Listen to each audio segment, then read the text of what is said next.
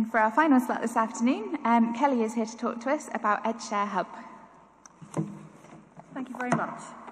So I'm from the Computer Science School at the University of Southampton, where I'm part of an enterprise team that runs within our Web and Internet Science Research Group.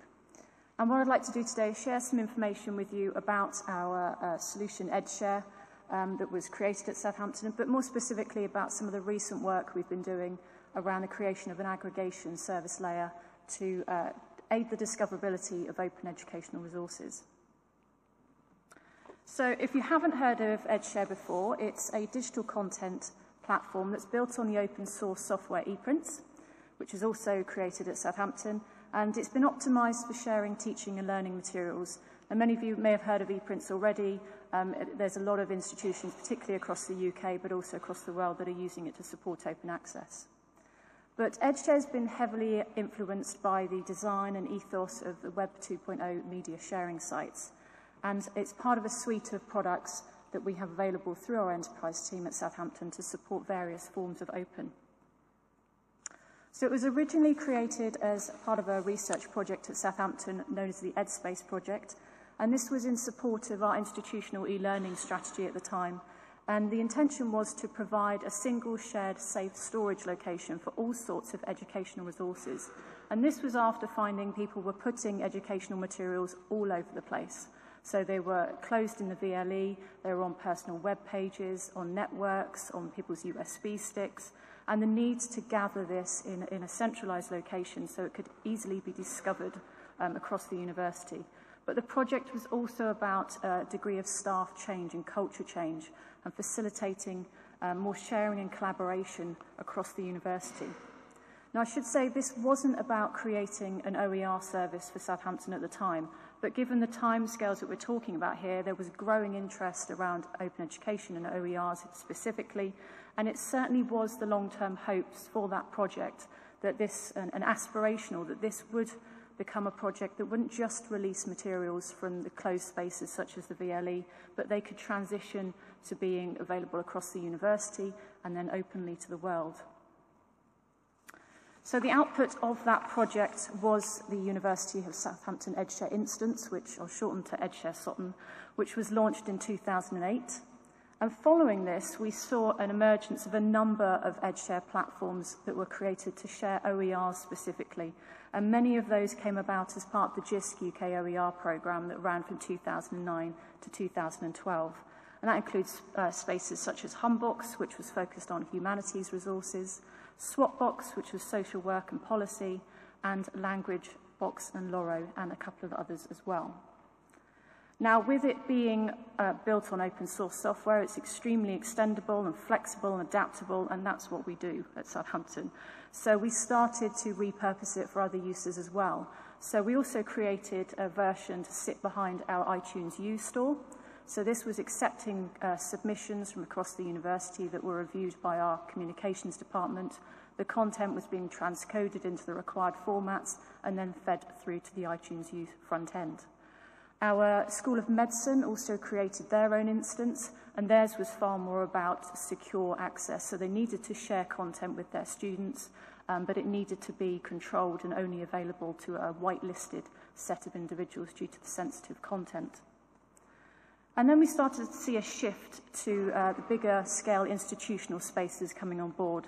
So one at Edge Hill, one at Glasgow Caledonian, and more recently at UCL and the University of Glasgow. But there were two key points in this timeline that were really influential that I wanted to highlight. So as with many research projects, and particularly ones that create software, if there's not the funds or people involved to sustain them in the long term, they tend to get left.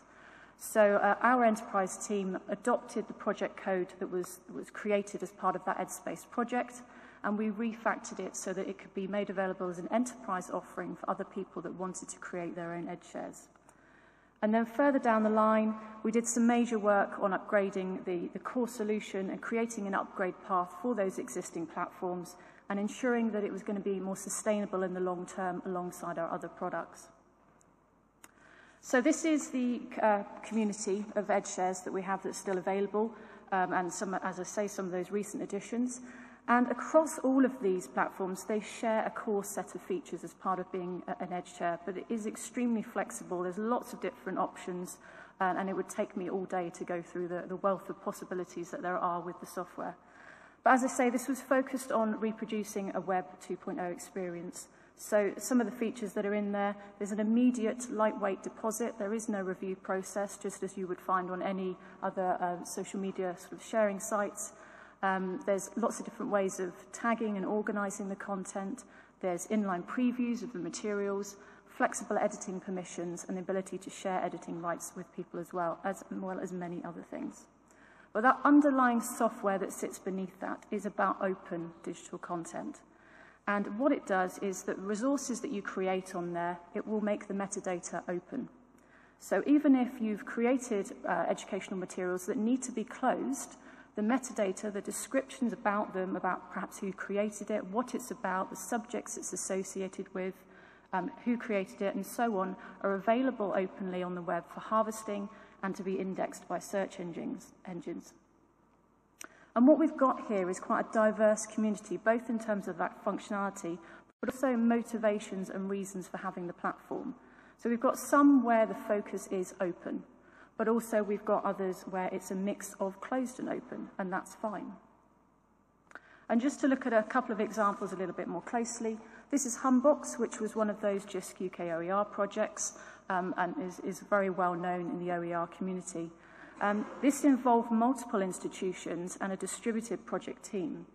And it's available openly for anyone to have an account and create resources on there. So, and when I was looking at the figures for this, about 99% of the content is open. And I think, to be honest, that 1% is probably a couple of test records that I've been creating in there.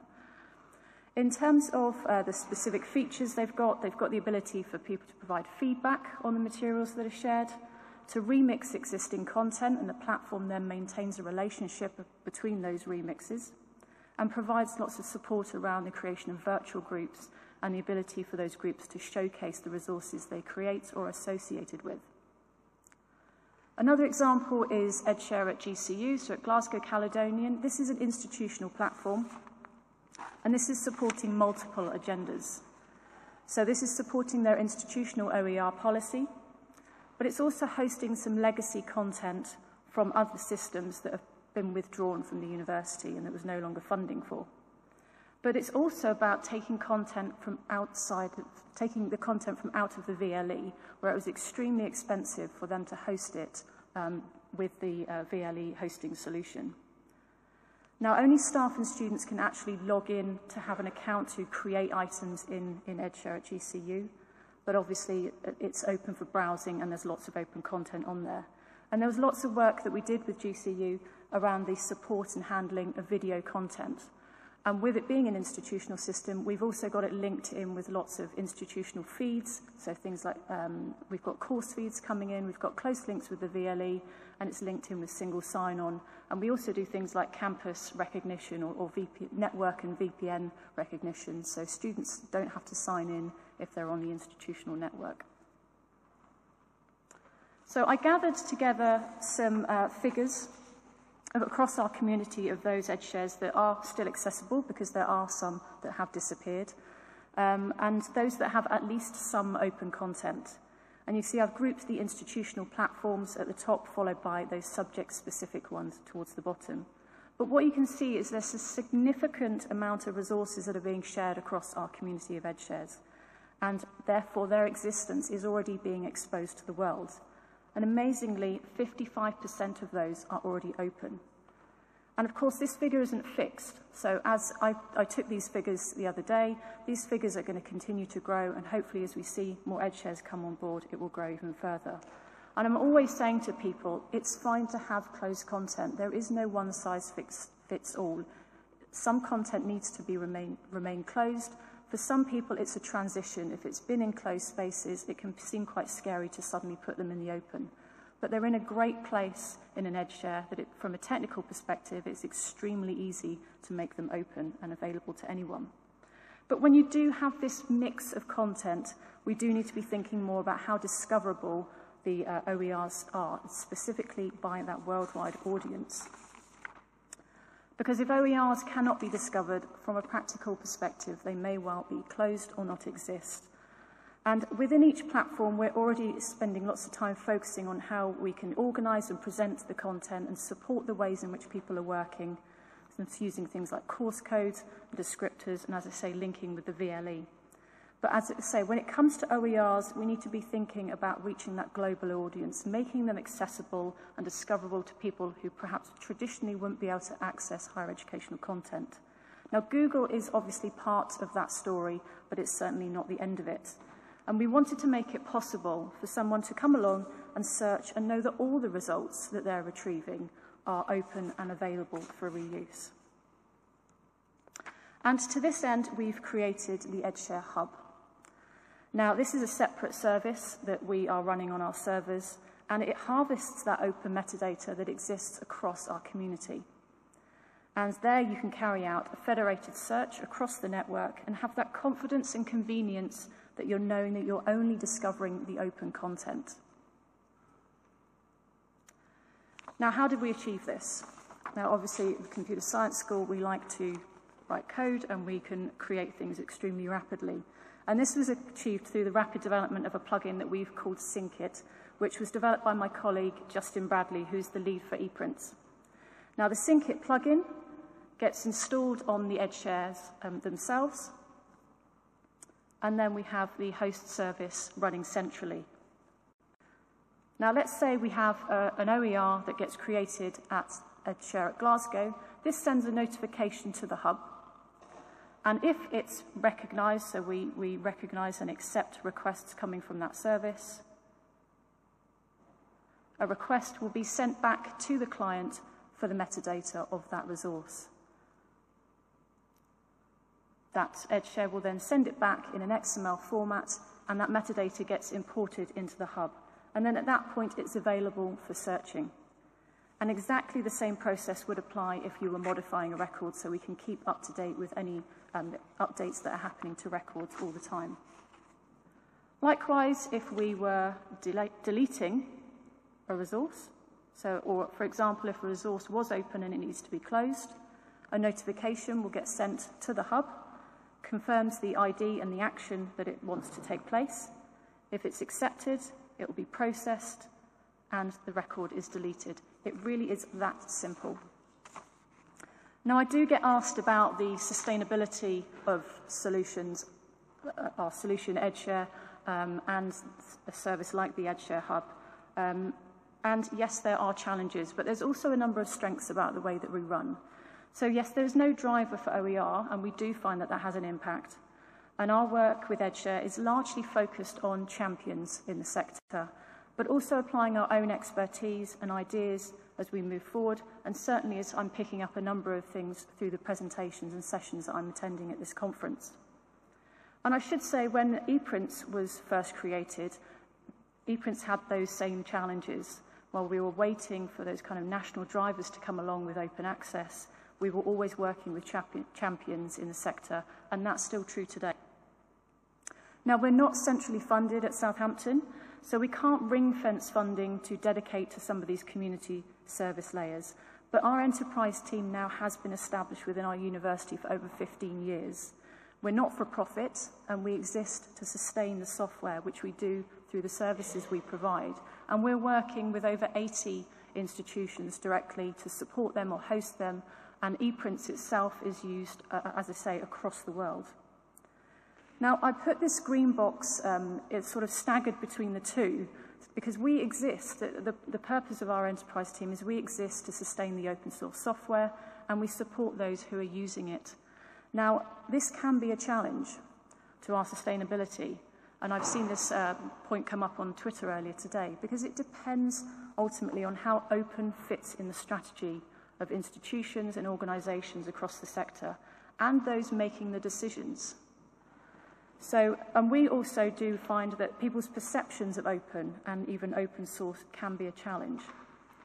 So when we see large-scale commercial providers come along, we don't have the same multi-million-pound marketing budgets that perhaps they do. And in the procurement processes, when we sort of convey the costs for an open source solution such as ePrints or EdShare, We don't have the fee in there for a recurring license fee or anything like that to use the software. And you'd think that would be great because it is cheaper than the commercial providers. But actually, perceptions of open source from some people sometimes can be that it's a lower quality or perhaps it's too high risk. But this is a mature piece of open software. ePrints has now been around for almost, if not longer than 20 years. It's owned and managed by University of Southampton. But this can also be a strength because we do work across sectors. We work across people that are working in the open access spaces, open education, and open data. And we also do find that there's lots of innovation coming from these spaces, and we can apply them and make them available to our community.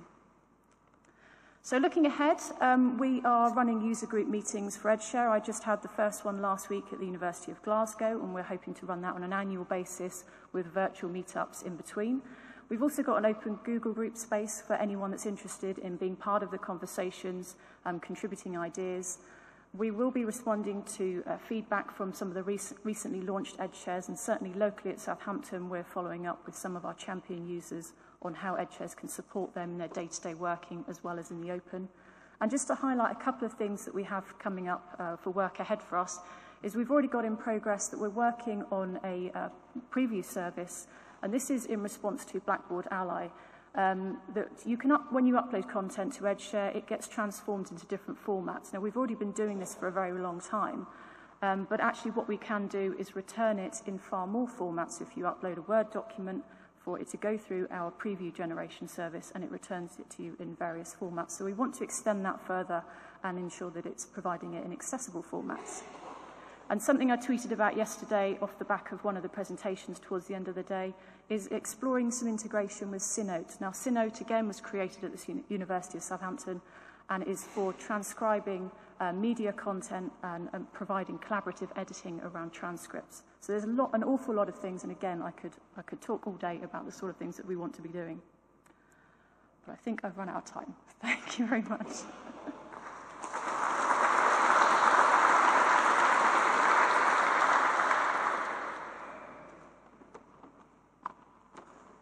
Thank you, Kelly.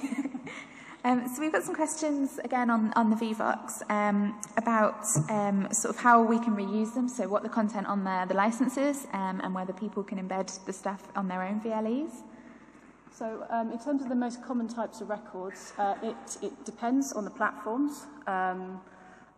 Largely it is PowerPoints and Word documents, but for GCU, for example, they use theirs heavily for hosting their video content, so lecture captures and things. It really does vary across all the platforms. Yes, you can embed content in the VLE. We've specifically put a feature, again, this was developed through the GCU version, that you can embed. We focused heavily on the audio and video content. There's the embed feature, so exactly like you can do with YouTube, you grab the embed code and post it in your VLE. And all of the resources that we create have permanent URIs. So if you post them in your VLE, they will roll over to your next academic year and they won't have changed. And for the content, is there a specific license? Are they all under Creative Commons licenses for reuse? So the licenses is down to the person that's depositing the resource in question, but all the Creative Commons licenses are there, and we can even extend them if there's licenses on there that aren't there currently. And as Creative Commons updates, we keep them up to date as well. Brilliant, thank you. Do you have any questions in here?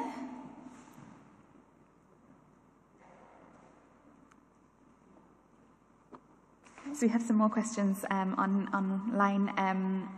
One that seems to be popular that's got some likes is whether EdShare can help with the duplication of resources across an institution. We do actually have, on the ePrints, we have created a deduplication tool because this is an issue across our platforms when people are submitting records in support of open access and where we're getting feeds from publisher sources as well. There's duplicates coming through, so we do have a deduplication checker. Yes, and there are facilities that when you are creating resource, it does checks as you're entering it to see, well, has someone already entered something with the same title, to try and reduce that duplication. So yes, we do have tools in there. And do you have any data about the extent to which your shared resources are used by other users, maybe across universities and things like that? We do have a stats package that's added to all of our EdShares, and some of them advertise that dashboard and some of them don't. So, not specifically down to, I think, like school level and things like that, but we certainly do. I think I put on one of the slides the sort of hits from Google, and they're coming from a variety of sources. We sort of track who the referring sites are, so whether it's coming from the VLE, whether it's coming from external sites. So yes, each repository does have a stats dashboard, so you can get that data. Brilliant, thank you. So if there are any more questions in here, otherwise we'll thank Kelly and all of our speakers from this session. Thank you.